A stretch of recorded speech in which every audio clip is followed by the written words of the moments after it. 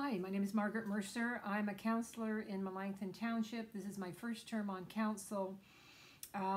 Actually, I was very fortunate because I was acclaimed.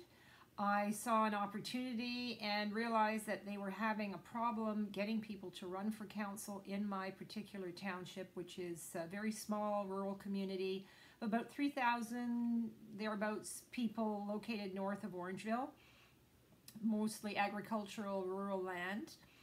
That's our primary use there. And so I stepped up. It was very fortuitous.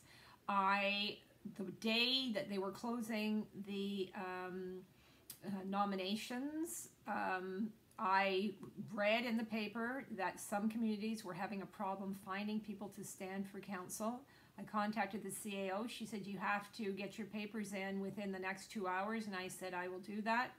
I got my papers in and I became a councillor. Now, this is not as easy as it's been. I had run before in a large upper tier municipality in the GTA and I almost won. I lost by a small margin of votes. That was about 14 years ago. I did also try to stand for a seat that someone vacated in Melanchthon, and there were a lot of people at that time.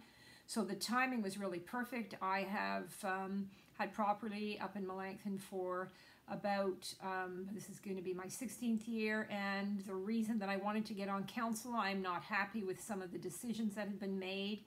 I don't agree with some of the things that had gone on. And, you know, if you don't agree, all you can do really is get involved rather than complain. And as an action person, I really felt that I needed to do that. Some of the hurdles that I had experienced running before as in a GTA was that I would go to the door and I would have somebody, and unfortunately it would often be a man, say to me, well, I'm not even going to hear what you have to say because I would never vote for a woman.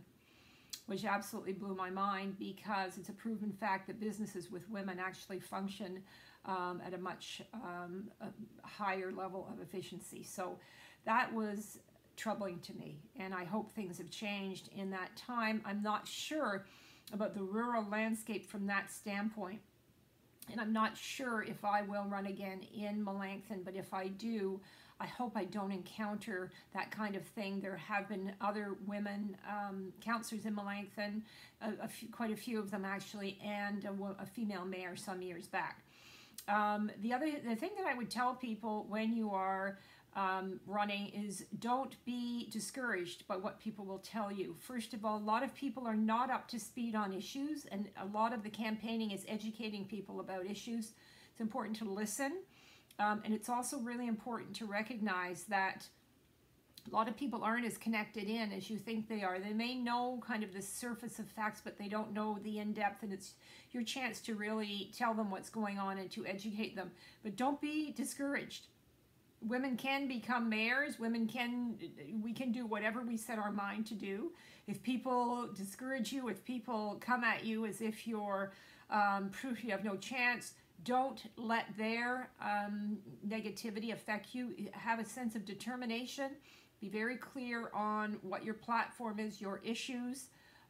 Try to stay away from any of these disparaging attitudes that we ourselves often have around censoring our own thoughts, our own beliefs, and be your own person. And also, all the talk about being too emotional or being too passionate is not helpful, because we don't have to follow a male paradigm. We can be our own people and be leaders the way we want to be, which for many of us is to engage our hearts and to care for the community.